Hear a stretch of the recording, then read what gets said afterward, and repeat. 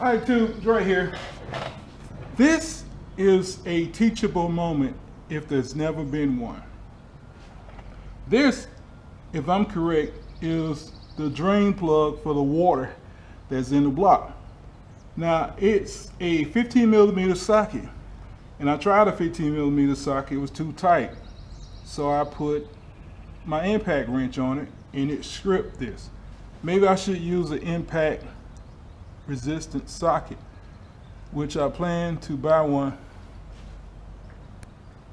I plan to buy one either today or tomorrow when I go to Sears. I tried a 14, and 14 was too small. Okay, as you can see, it's pretty damn stripped, right? These are some sockets I bought some time ago. I was putting spark plugs in my nephew police car, and I had to get niggerish with them.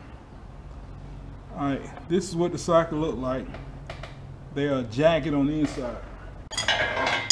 You find a socket that you don't want the socket to go on it all the way. You just want it to sort of fit on the tip. Get you a sludge hammer. You don't really have to use a sludge hammer. A claw hammer would work. Depends on how tight the bolt is. Now, I've actually broken this thing loose already because I was getting kind of worried. But you just tap that on like that. And you need to pull real easy with this. You want to pull easy and straight. Well, like I said, it's already broke or loose. For a second, I thought it was slipping again. They also make short ones. The short ones were the first one I bought. I was working on another Crown Vic. The flange for the oil filter, like this oil filter flange is made to the block, but on that one, it was bolted to a flange where the filter screwed onto a flange and the flange bolted to the block. Well, anyway, it was leaking between the block and that flange, and somebody tried to tighten up the bolts instead of just replacing the seal, and they stripped the goddamn bolts.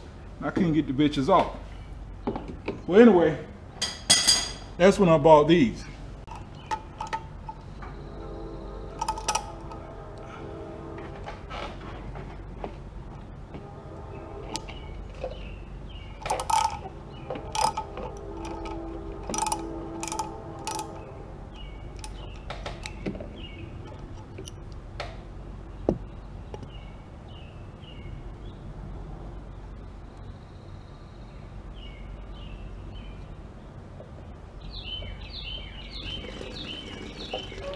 And there she goes.